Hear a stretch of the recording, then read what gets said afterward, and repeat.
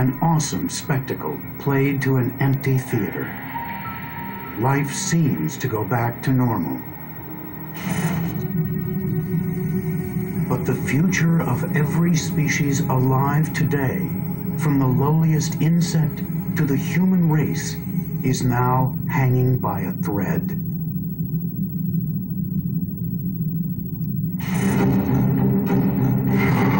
It is now 24 hours after the gamma ray burst. Extinction begins at the microscopic level.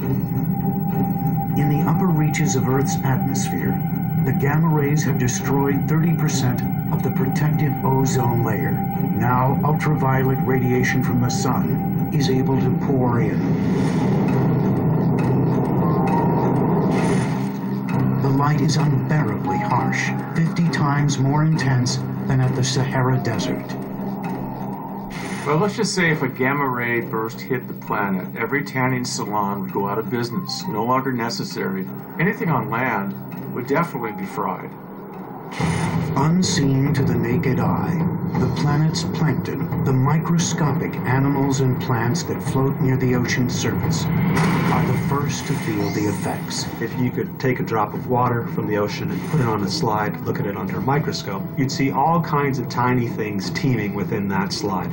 And basically, those tiny things are the things that bigger things eat. The life-giving sun burns the majority of these organisms to death. The entire base of the food chain is wiped out. If you disrupt the phytoplankton, the most immediate effect is going to be on those animals that are feeding on the phytoplankton. These tend to be very small animals. Often they're arthropods. Now, lack of food joins the harsh sunlight, wreaking havoc on the plankton feeders.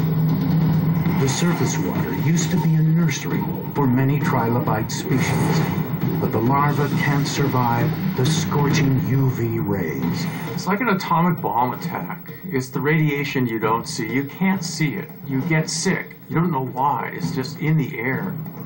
With the death of so many of the corals and the animals on top, the whole food chain begins to collapse. And so down through the food chain, it's like dominoes toppling.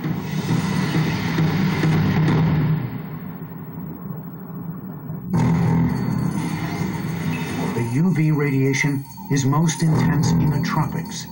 Coral reefs begin to die.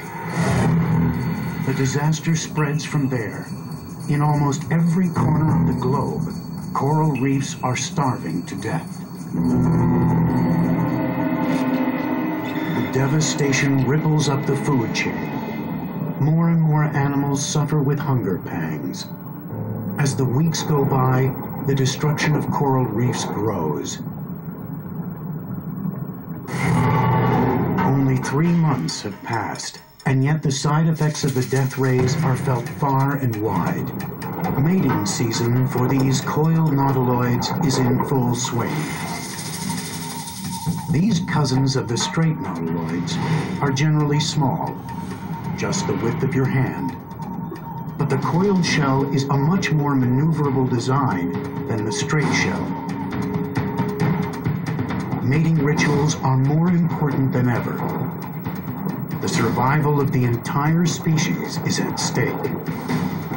The females pursue the males. The more colorful his shell, the more irresistible she will find him. Reproduction had an awful lot to do, I think, with who survived and who didn't. The way you reproduced may have had as much to do with survival or not as the mode of life of the adult. The world may be collapsing around her, but she's determined to secure a future for her offspring. Her eggs will incubate for the next 8 months. Only time will tell whether this mother's efforts are in vain. In what is now the Atlantic coast of North America, giant straight nautiloids abandon the dying reefs in search of food. They move into brackish water. But this is the Eurypterid's turf. With nautiloids moving into these waters in search of food, the ancient power struggle with the Eurypterids is renewed.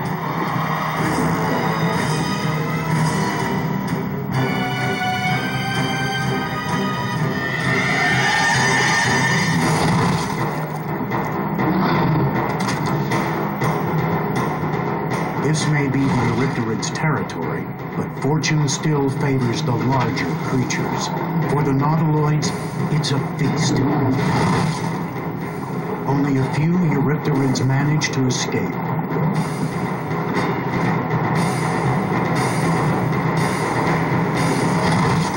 But famine is inescapable, even for the once powerful.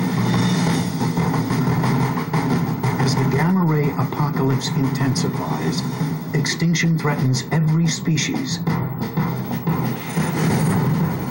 from microscopic plankton to the giant nautiloids, to our own ancestors, the jawless fish, Astraspis.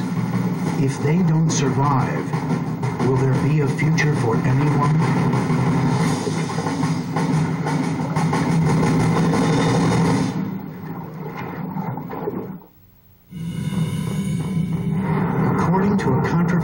But compelling new theory, a gamma-ray burst produced by a nearby supernova may have triggered the first great mass extinction in the history of the planet. The death rays set in motion a horrific chain reaction that threatens all life on Earth, present and future. 8 months into the disaster, the world is drastically changed.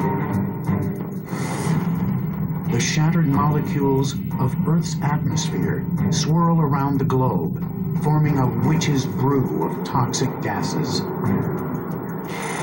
Atoms realign into nitrogen dioxide, the noxious brown gas we know today as smog.